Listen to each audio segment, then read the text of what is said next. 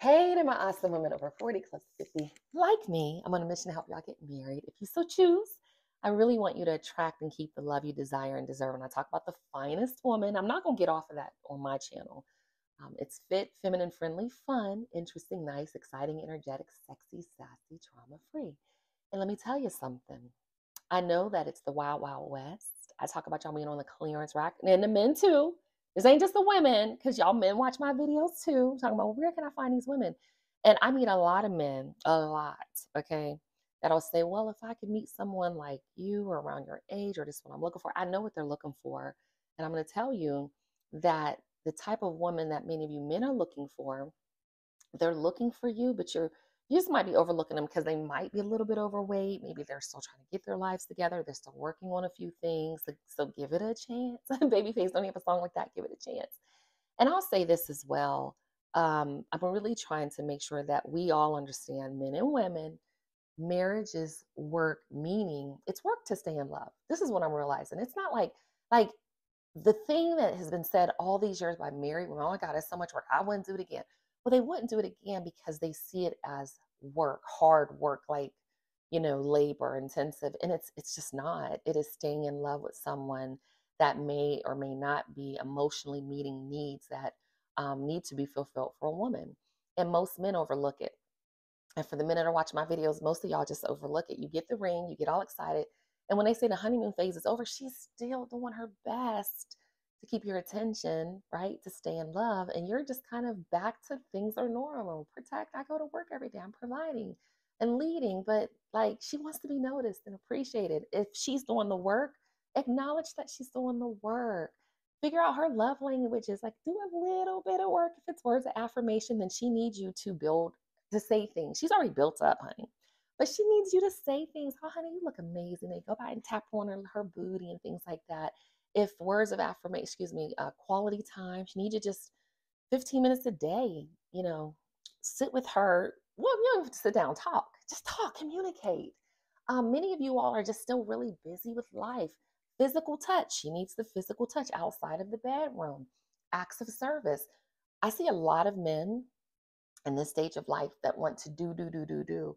And what I'm noticing with the women over 40 is they don't necessarily need you to do.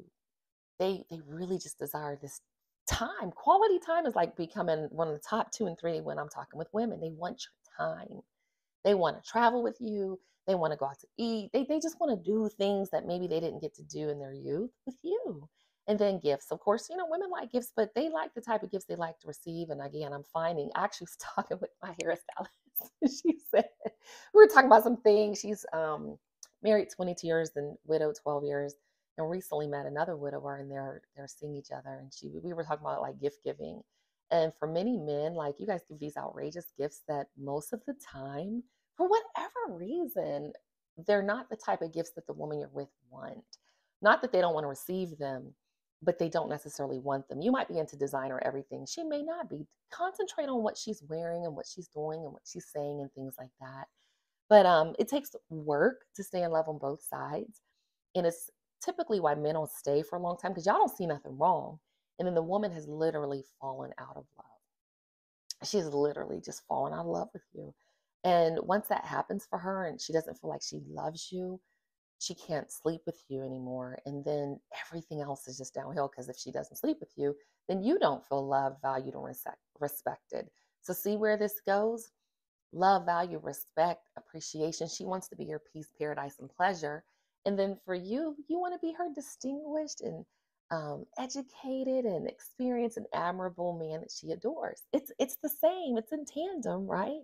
But we both have to work to stay in love. So again, as I'm learning all of this, y'all think I'm making these videos. I'm not doing YouTube full time, which is why I have to run in and run out. That's why I have a sporadic upload schedule. That's why there's no cadence to it. YouTube has always been fun. I have a main channel called Spark Wisdom. Check it out. I use my real name online. I'm Googleable. I take up 100 pages because like there's only 3 Montinas, me, Beyonce's background singer, and a lady that sued R. Kelly. It's like very few. One of my daughter's middle names is Montina. I'm actually the third in my family. She's the fourth. So I'm not hiding, but this is really a passion project. It's just fun. And when it's not fun anymore, I probably won't do it. I haven't uploaded a video on my Spark Wisdom channel in like a year or two. So I just give until I can't give anymore, and then I'm gone. I don't do social media anymore. So YouTube's like my fun thing. I feel like I'm literally talking to friends, people that want better. We want to know better. And one of the challenges that I've had is I have struggled in marriages because I didn't understand the work required for a marriage. And probably if I would have understood it initially, I know I wouldn't be in number three. If I would have understood the value that I hold in my relationship, it's always been me. I can't look back and say, oh, it's always been the lack of responsibility, but it's my responsibility, but it's always been me. It's me waking up one day and it's like, I don't want to be in this anymore. I'm tired of this. And it's like, that's a shock to a person, but it's a shock because I did not want to work to stay in love. It was me. And so when I'm coming out and doing these things, I'm just like, oh, now do I want to go back to any of my exes? Oh, hell no. I have to use a cuss word on that one. No, I'm good. But I also understand when many of you are commenting on my videos and you're like, I would never get married again. And we all kind of say that until Mr. Right or right one comes along or right woman comes along. But I'll tell you what, my husband, I was really on the fence. And he's like, would you get married again? I was like, nah, yeah, okay. But I just didn't see the need. I honestly did not understand why he wanted to get married. Now I understand for masculine men, it's sort of an ownership, I guess. He wanted me to have his last name. He's proud of me in a lot of ways, but I have my own insurance still. Um, he pays the bills. I hate to say it's his home. We're married, but it's his home. So he was paying the bills before I moved in. My monies are fund free, do with the F we want money. So like I wasn't necessarily doing these things. I had a very set income in terms of my set bills, and then my kids, of course, my son he used to spend, okay. Um, so in a lot of ways, I've increased my expenses versus decrease because just because I'm not contributing to the household doesn't mean I don't contribute to the household. Other things, when you're in relationships, you tend to buy gifts for the person. I won't buy nobody no Christmas gifts for my kids, and I had a budget. But I might see something my husband likes. He might see something I like. So you tend to actually spend a little bit more in relationships. I own a company. If you guys don't know, just Google me. So, I still have cost of good service. I have operating expenses. I have a lot. I have to deal with clients. So it's not like all of my entire business went away. It did not. So for many of you, again, it may not be the right thing for you to get married, but it could be a business decision or not. But like I said, for me and my husband, it really was more like he wanted to get married. And I was like, okay, I don't see why not. But I do see for some of you our long-term relationships are best. I have a friend, she's been in a long-term relationship. She's decided like marriage is not for them. She's been twice married. She's like, girl, I can't do it again because in her second marriage, the ex-spouse passed, the kids had to come live with them, and she said it was pure hell. She's like, I'd never do it again. But she recently said she was moving out of state to where her grandkids are. And I was like, girl, well, what about you? And she was like, girl, I'm not married. I can do what I want. And you do have freedom to just get up and go, literally. One day I was at my husband's house and I was like, oh, I'm going back to my place. And I was here for, I was spending the night, but I had my own place for like over a year. I kept it. And one day he's like, you're not going there anymore. You need to give up your lease. And I'm like, he's like, you live here now, like you've been here. And I did not want to give it up at first. I'm like, oh, I've sold a home before that I built from the ground up to move to Atlanta with a husband. So you got to think about a lot. So again, I'm on a mission to help you get married if that's the right choice for you. But if you're getting like, an alimony, if you're widowed and get a pension and you get married and all of it goes away, that might not be the best decision for you. You can get your own benefits.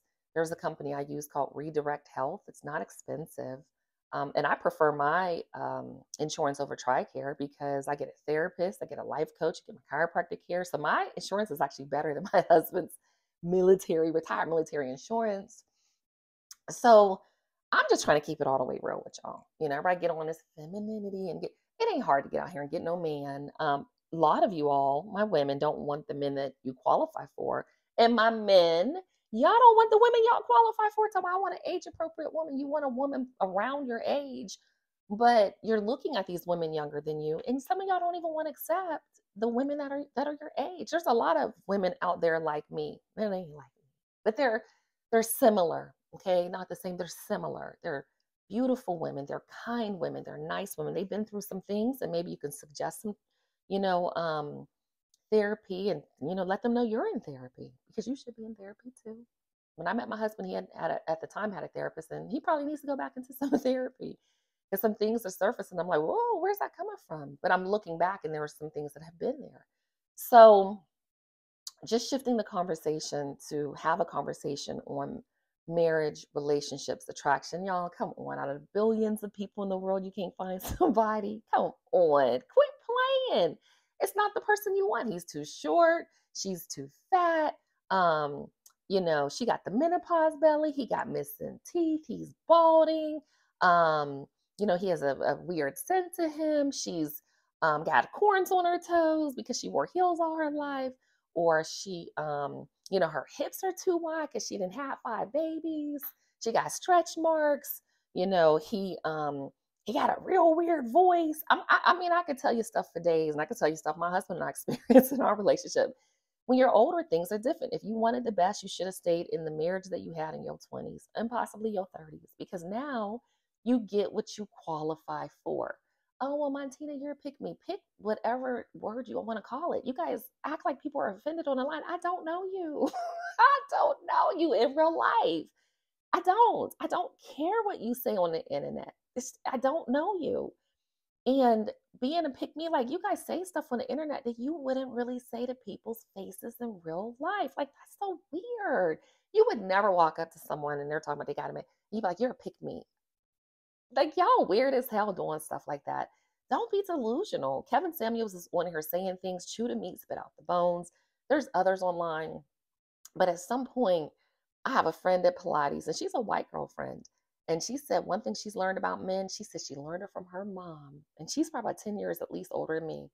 She learned it from her mom's friends. Men, she said, their wives pass, they will remarry within 6 months tops. They don't want to be alone. But y'all women talking about, I don't want to nurse and I don't want to do this. Get a good set of girlfriends. But have both. I have a great set of girlfriends. I'm going to Greece this year. We're going to Napa, Wine Valley. I don't even drink wine, but I'm going. We're going to New York to some rooftop stuff and teas. We travel the world. My husband doesn't necessarily want to travel internationally. Now, I didn't realize this when we married. I really didn't.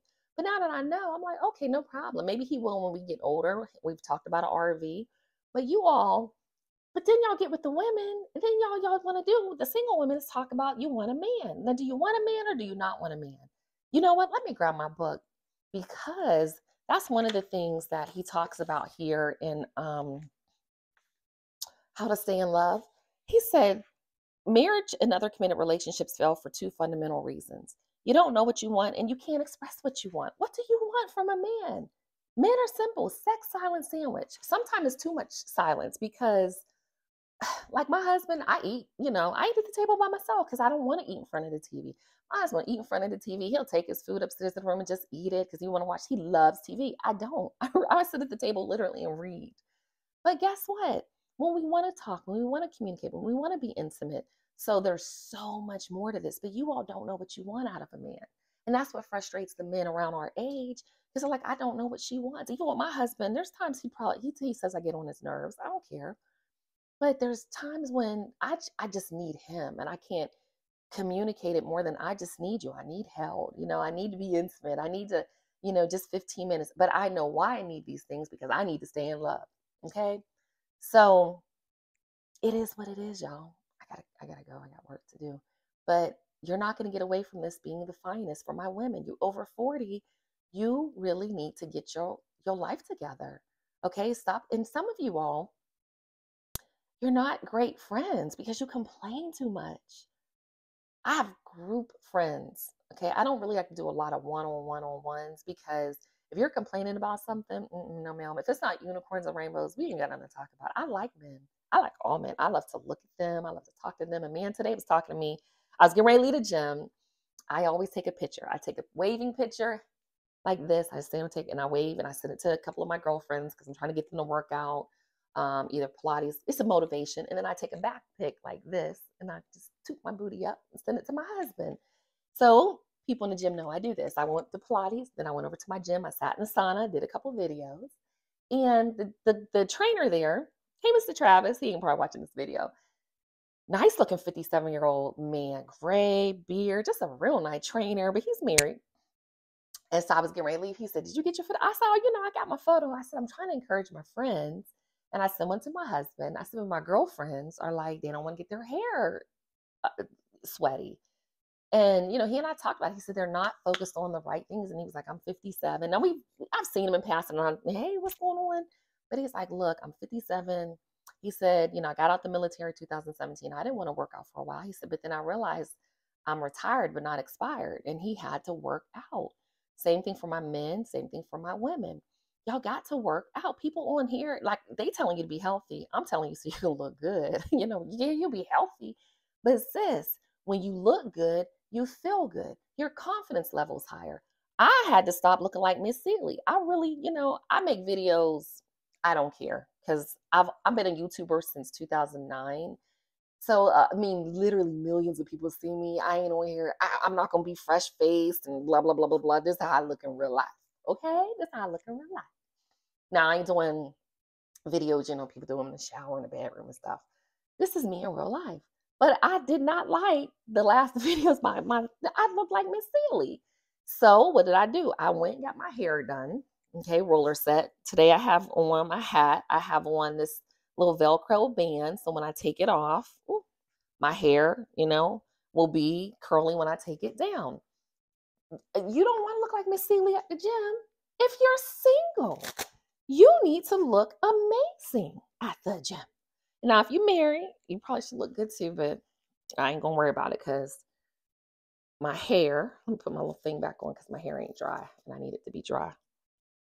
Get your little Velcro thingy.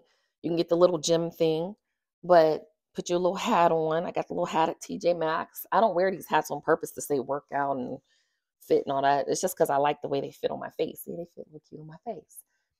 So that's it. Thanks for spending 20 minutes with me, tea time in the mornings. But I'm trying to have a real conversation with you. I don't have a femininity course to sell you. I don't have a fitness course to sell you. I do have a Patreon society called the Happy Wife Project because I really want to get a good group of about 100 women.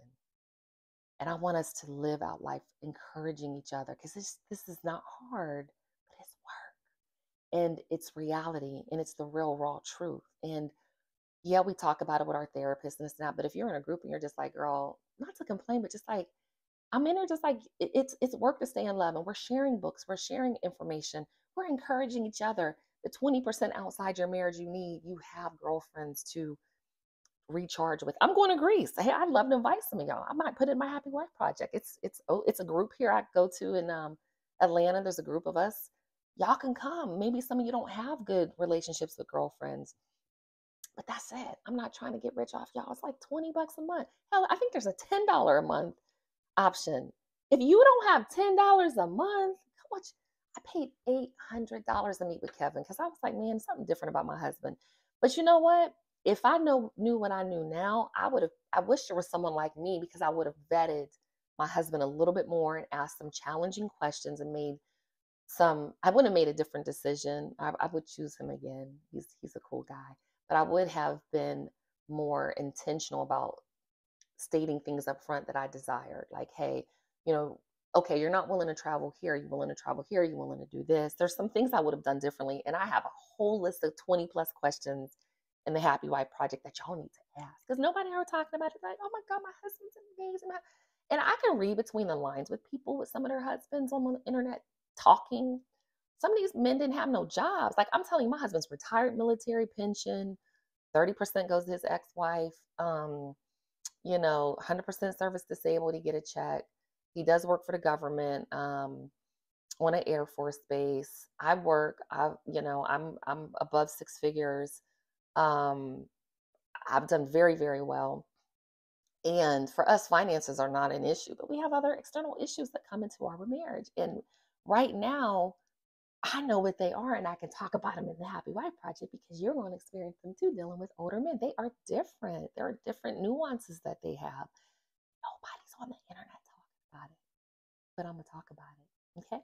So we at the 20-minute mark. Let me go, let me go, let me go, let me go, let me go. Y'all have been amazing. And just drop me an emoji below that is of your choices and start doing. And let me know what you're going to do if you're married or not to stay in love. I'll see you in the next video. Peace, y'all.